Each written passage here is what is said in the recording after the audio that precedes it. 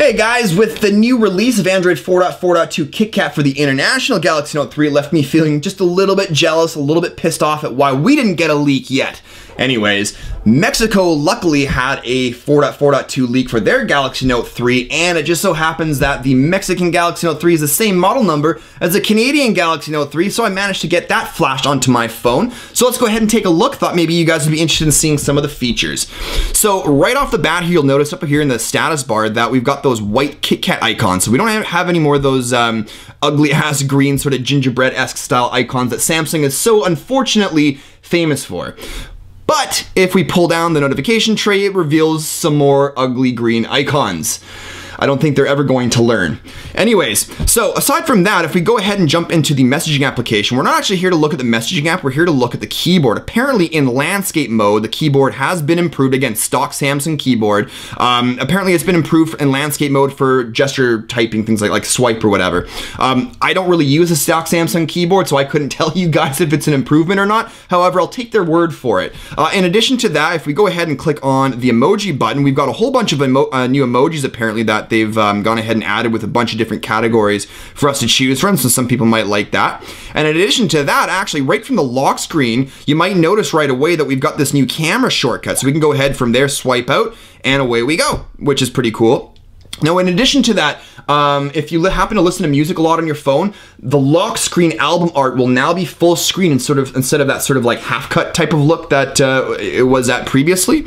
So that's nice. Also, there's been a bunch of performance improvements and things like that. People are already, you know, reporting that their benchmark scores have gone way up and so on and so forth. But I'm going to stay away from the whole Samsung and benchmark thing because of that whole debacle from the Galaxy S4. I'm not going to get into that. But I will tell you though that from the lock screen, if you look here, it actually seems a lot quicker to unlock the device. Maybe it's a placebo effect, I don't know, but I'm a pretty big stickler for how quickly a device can unlock from the lock screen. It's a really weird thing for me to be a stickler about, but I am, and I swear to God, it's quicker, okay? So it is. Aside from that, if we jump actually into the settings menu here, we go over to connections and down to more networks, you'll notice we now have, because of Android 4.4.2, wireless printing capabilities, as well as just above that, we can choose between the stock messaging application or Google Hangouts. Woo! We cashed in on that one, didn't we?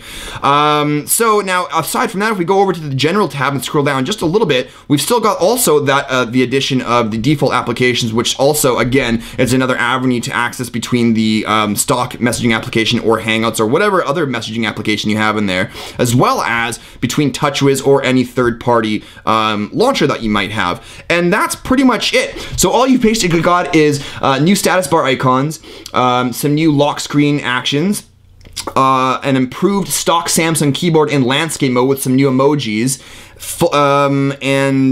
and some settings, some default app settings, and that's pretty much it. But that's not terrible because it still is Android 4.4.2, and with Android 4.4.2 we get memory optimizations, speed optimizations, and graphic optimizations. So it's not a bad situation at all. Anyways, guys, that's basically it. Just thought you guys would be interested in taking a look at what it had to offer. But that's it for this one though, guys. If you liked the video, click that likes button down below, and if you're new to the channel, subscribe for more videos in the future. But that is it for this one. Thanks as always for watching, and we'll see you in the next one. Cheers, guys.